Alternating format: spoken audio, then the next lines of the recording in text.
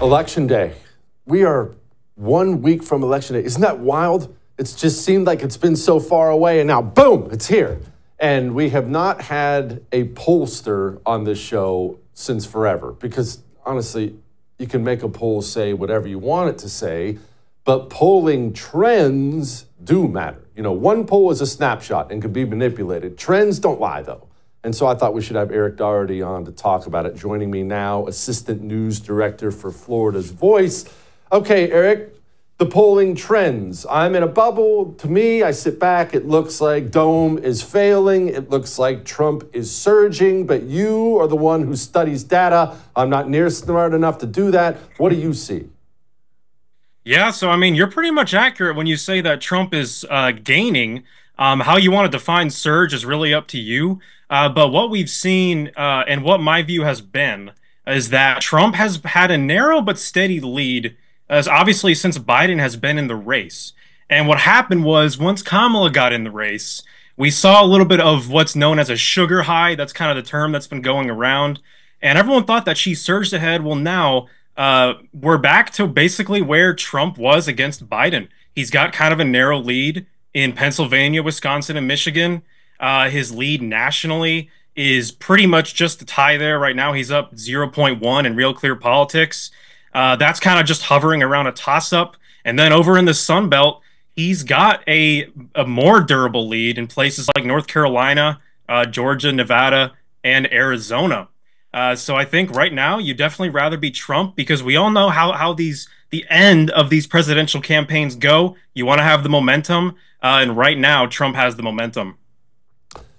Eric, something I almost always ignore is the popular vote. The popular vote, that's something the dirty commies like to talk about because they actually want this country to be a democracy so they can win every election. But I keep seeing things that Trump is either in the lead or flirting with the popular vote. Now, to me, again, uneducated Jesse, that sounds like we might be looking at a blowout because Republicans don't win the popular vote. That's not even really possible. But am I interpreting that wrong? You're not. What's happening right now is Trump is indeed flirting with an outright lead in the popular vote.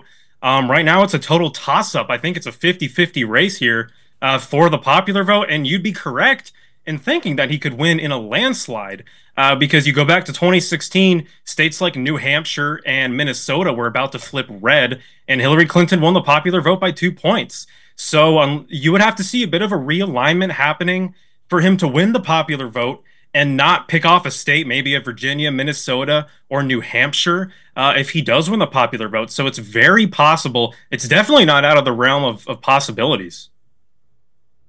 Whew. Okay, all right, let's move on to early voting. The early voting numbers, they do tell a tale. Everyone knows Democrats win early voting. That's how it's always been for my entire 20-year career in politics. They win early voting, the GOP wins election day voting, and the GOP hopes it wins enough on election day to come back.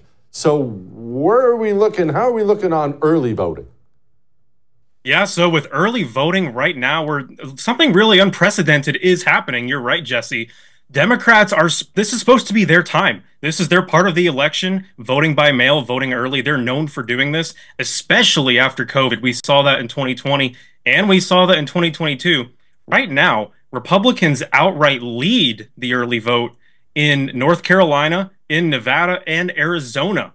Those are the states we have party registration for. Over in Pennsylvania, which is obviously the big one, they don't have proper in-person voting there. Democrats do lead, but get this, they led by over 40 points in 2020, and now they only lead by 29. I would thank you for coming to my YouTube channel, but I know how brilliant it is, and I know you love it here. So subscribe and watch. We're going to start really ramping things up and putting some funny stuff, some interesting stuff out there, some collaborations. Either way, my YouTube channel is officially the place to be. So stick around.